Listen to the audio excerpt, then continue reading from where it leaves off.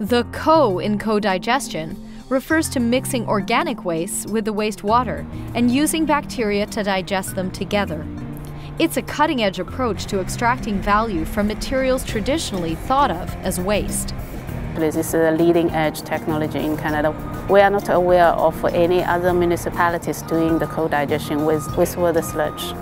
The co-digester takes liquid waste such as restaurant grease, aircraft de-icing fluid, and sour milk, and adds it to the digester tanks where anaerobic treatment of wastewater takes place.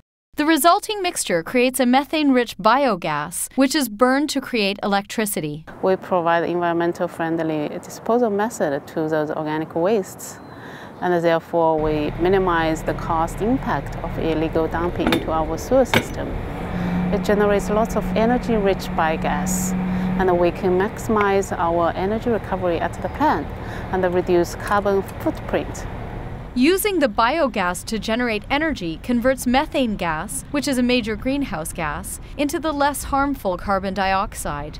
It also saves Metro Vancouver a significant amount of money. Now we can avoid the illegal dumping of those organic waste into our sewer system. That item itself can bring us a saving of approximately $2 million a year. Because once those materials are dumped into the sewer system, it will plug our sewer system.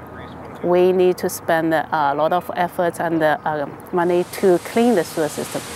So this item itself is already a $2 million saving for Metro Vancouver.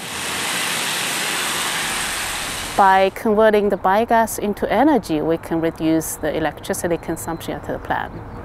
One of the great advantages of the new installation of co-digestion plant here is we're able to increase our methane production in our digesters, and we're able to produce up to 50% of our electricity for this plant.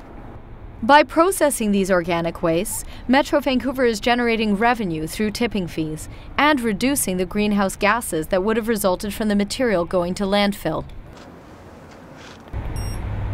55 degrees Celsius.